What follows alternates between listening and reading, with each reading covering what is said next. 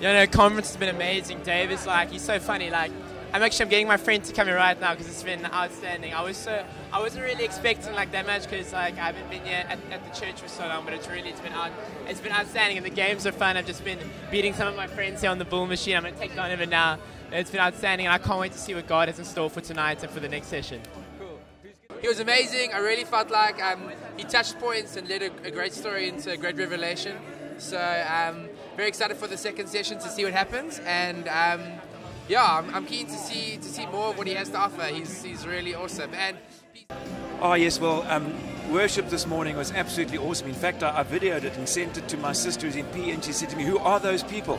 And I said, "That's our usual worship team." And of course she said, "Wow, that's just freaky that you've got such a fabulous worship team."